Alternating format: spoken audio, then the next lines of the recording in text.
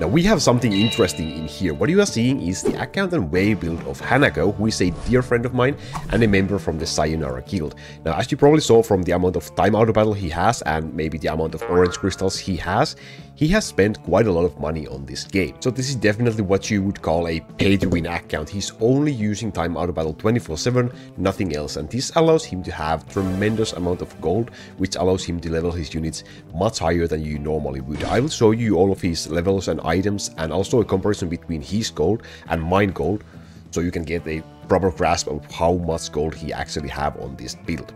Now this is a Town Archer build, so it uses Town Archers as the main damage dealer alongside with Succubus, Zeus and Dark Lightning Archer. And you can see the waves are running extremely smoothly, and that's because he's running Time Out the Battle again 24/7. He has a lot of gold and also he has very good items for this build. I'll also show you all of those in a moment. Otherwise it has the basic elements of a gold build. It has Alchemist, Military Band Male and Oak Band as gold heroes with gold castle and trophy as well.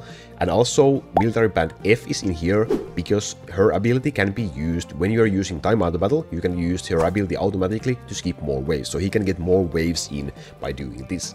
And then Dark Skeleton is here to boost Town Archer's damage, and Dark Assassin is used as a support hero, and so is Dorothy as well. And he uses Zero as a leader, not to do damage, but to boost his other damage dealers' damage, because Zero gives a passive 10% more damage to all slowed monsters, so that helps him his damage dealers to deal more damage and deal with the monsters more quickly. Now let's take a look at the battle results, and as you can see, the main 4 damage dealers are doing all of the damage and the rest of the units are just there to boost them, to give support for them.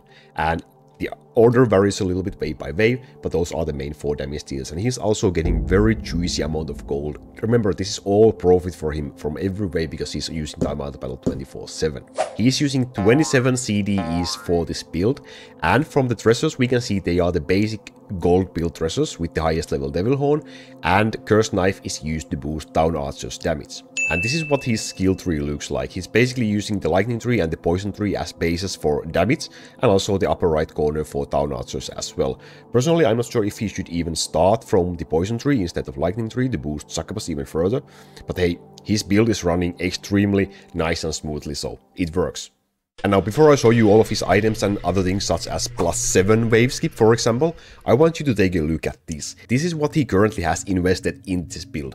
5,123 trillion gold on this build, and that is insane amount of gold. If you compare it to my account, which is not that far behind from his, I have 1,819 trillion gold on my main account, total invested in my build. This means he has 3 times the amount of gold that I have in my build, so that just shows how powerful it is if you can use Time Auto Battle 24/7. The amount of gold you get is completely mental.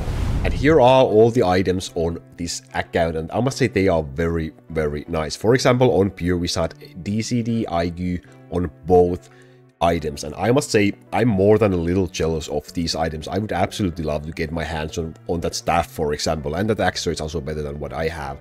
And also all across the board he has very nice items for this build, and in general on this account he has a lot of great items, and he barely does any Bone Dragon farming, for example, at all, or dungeons farming.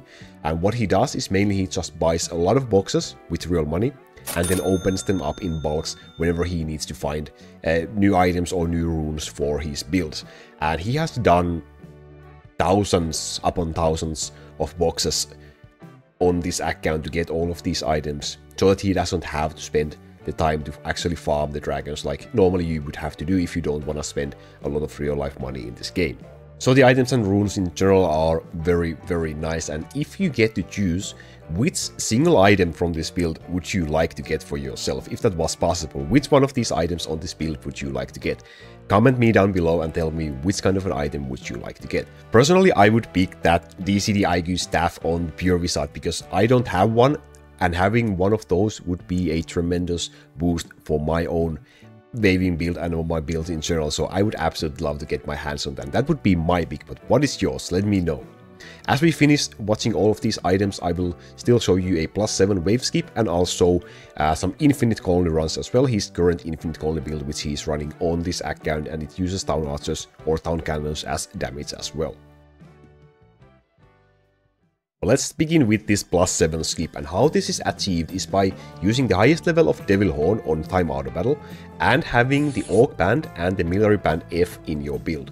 Because both of those heroes have a wave skip +1 ability, and if you're using Time Auto Battle, you can automatically cast those abilities. So every now and then they both happen to be cast at the same wave, so that results in +2. So 5 + 2 is +7 with quick math. So that's how you do a +7 wave skip. And you can see the results of +7 skip in here. They are of similar structure as what we went through before with the +5 and +6 skips of this build. And now as a final treat, his Infinite Colony build. This has around 5x ratio for this Infinite Colony, and because he's using Time Auto Battle 24/7, he doesn't really need to even think about doing Infinite Colony. So this is basically just for fun, but you can see the battles are going down extremely fast at this level, and he's not even using Smith or Stoss to heal at this point. So only healing is done by Dark Elf. You can see also the HP bar is going back and forth like crazy over here, but the battles are super fast. Everything is basically melting, and using down cannons in your build, if you are using down archers, is very beneficial for the Infinite Colony. As you can see in the results as well, the cannons and succubus are doing most of the damage over here for this Infinite Colony build. So again, I want to thank Hanako for letting us see this stuff. This is something you don't really see every day. This is extremely interesting to go through, so thank you. And Hanako said that if you want to appreciate him showing this to you, like this video and share it to your friends as well. See you in the next one.